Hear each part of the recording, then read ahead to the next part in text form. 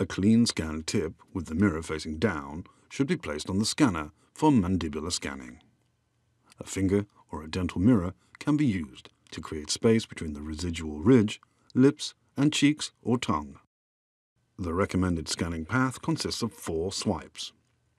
The left lingual aspect of the residual ridge, the left buccal aspect of the ridge, the right lingual aspect of the ridge, and the right buccal aspect of the residual ridge.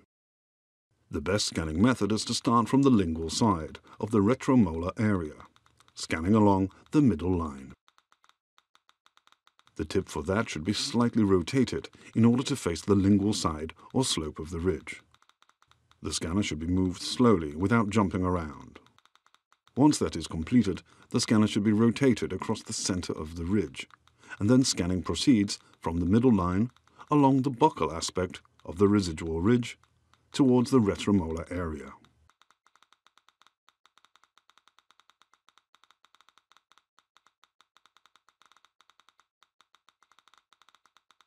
When the second swipe is completed, the scanner should be stopped. Now, saliva can be removed and the patient can relax their muscles. When done, the scanner can be moved to the middle. It should be slightly rotated in order to face the lingual side or slope of the ridge. The scanning starts at the middle line and is performed along the lingual side of the ridge towards the retromolar area. The scanner should be moved smoothly without jumping around. When the retromolar area is reached, the scanner should be slowly turned buccal, and then scanning proceeds from the buccal side of the retromolar area, along the buccal aspect of the residual ridge, towards the middle line, capturing any missing data.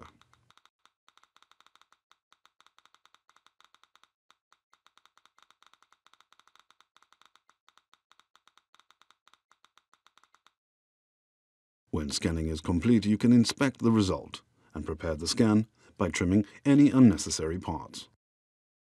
If an important area is missing, simply start scanning the area again. A clean scan tip with the mirror facing up should be placed on the scanner for maxillar scanning.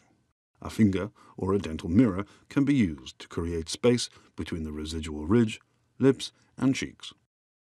The recommended scanning path consists of 4 swipes: the center of the residual ridge, the palate, the right buccal side of the ridge, and the left buccal side of the residual ridge.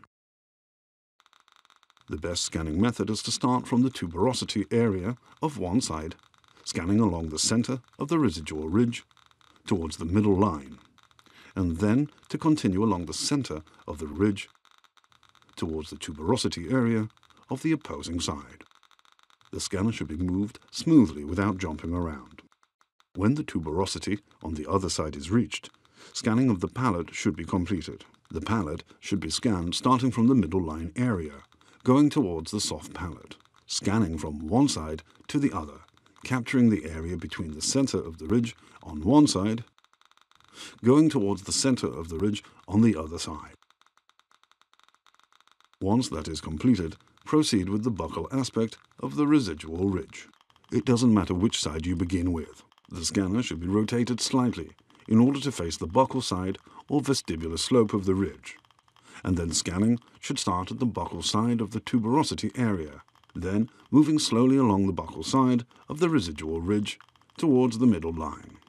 When the middle line is reached, the buccal side of the ridge on the opposite side can be scanned in the same way. The 2 swipes should overlap slightly. The scanner should be rotated slightly in order to face the buccal side or vestibular slope of the ridge, and scanning should start at the buccal side of the tuberosity, moving then along the buccal side of ridge towards the middle line, capturing any missing data. When scanning is complete, you can inspect the result and prepare the scan by trimming any unnecessary parts. If an important area is missing, simply start scanning the area again. Thank you for watching.